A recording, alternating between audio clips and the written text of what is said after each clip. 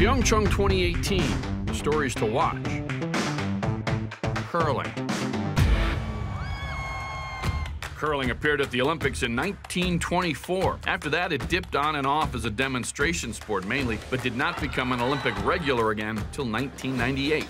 The game itself rewards good concentration, steady nerves, and team strategy, with one person throwing the stone and one or two teammates sweeping the ice so the rock will either stop in a desired spot, knock the other team's rocks out of the circle, or both. 3 medals are there for the taking in PyeongChang. There will be a 10-team men's tournament and another for the women. Each team plays 9 games in preliminary rounds before medal play. For the first time, a mixed tournament will take place, featuring 8 teams of just 1 man and 1 woman. In the coastal cluster of the region, curling events will take place at the Gyeongyang Curling Center. The arena seats 3,500 spectators and played host to the Women's World Championships in 2009. Ice hockey and speed skating will also take place at the Gyeongyang. What legendary band produced a movie that included a perilous scene involving curling? The answer later. Switzerland's hoping to win curling gold for only the 2nd time in Olympic history. The team of Jenny Perret and Martin Rios pulled off a stunning rally to beat Canada for the world mixed doubles crown in 2017. Jenny delivered the winning shot, and now Switzerland has won 6 world titles. That was her first, while Martin picked up his 2nd title.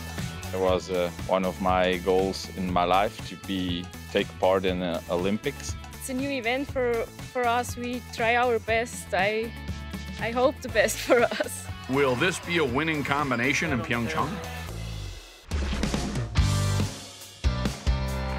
When the USA won its only Olympic curling medal in the men's competition in 2006, John Schuster was the lead in Pete Fenson's team. Today, Schuster is the skip, as he has been for 9 of the last 10 years. Schuster struggled after Sochi 2014 and was briefly dropped from the U.S. team. He credits his loss of 30 pounds and the birth of his 2nd child with the perspective he needs to return to the podium. I've learned a lot through the last 2 Olympics. Having a peak performance and making sure that our team goes there and gets it done, I think would mean the world to me. The 11 Olympic gold medals in curling have gone to the 5 nations on the all-time table. In 5th, Norway with 1 gold. Same for Switzerland with 5 overall. 3rd place, Great Britain with 2 gold medals. Then Sweden, which holds 2 of each color. And at the top, Canada, collecting medals at every Olympics for 20 years. Canadian men have won gold at the last 3 Olympics and silver at the 2 games before that. World champion skip Kevin Cooey works for an oil and gas company. The team's 3rd, Mark Kennedy, won the gold medal in Vancouver 2010. The team's 2nd, Brent Lang, is an operations manager for a lawn care company. His wife, Jennifer Jones, was a world and Olympic champion curler. The lead, Ben Hebert, is a business manager for an oil and gas company.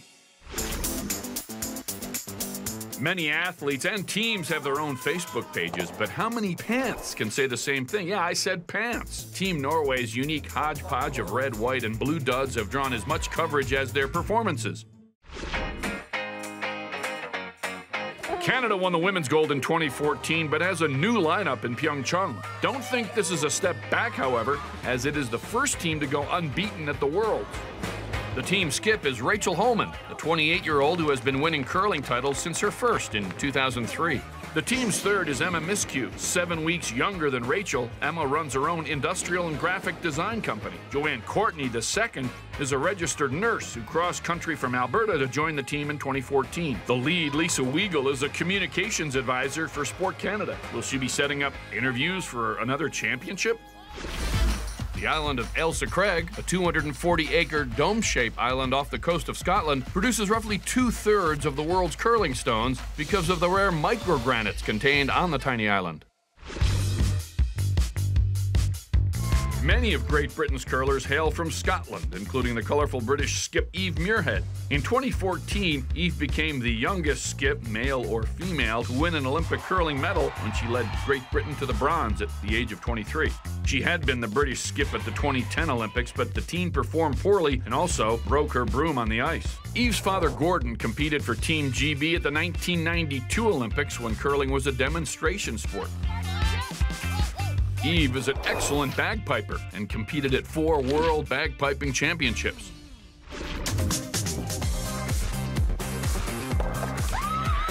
The Swedish women have played in 3 very exciting Olympic gold medal finals in a row. In 2014, tied with Canada in the gold medal game, Sweden settled for a silver after a 6-3 defeat. In 2006, the women won, beating Switzerland. In 2010, they beat host Canada. The Swedish team of Anna Hasselborg, Sarah McManus, and Agnes Nakenauer have played together for 8 years since they won the World Junior title. Sofia Mabergs is the 4th team member. Did you guess which band made a movie with a scene about curling? In the movie Help, the Beatles encountered a booby-trapped curling stone. The Olympic curling schedule starts with the newest event, mixed double, awarding its gold on February 13th. Preliminary round action then begins with men's and women's teams playing 9 games each. On February 23rd is the men's bronze match. The 24th, the men's gold and women's bronze. And the day after that, the 25th, the women's gold medal final. The Olympic Winter Games in PyeongChang set to begin February 9th. Follow other PyeongChang 2018 sport previews on Olympic Channel.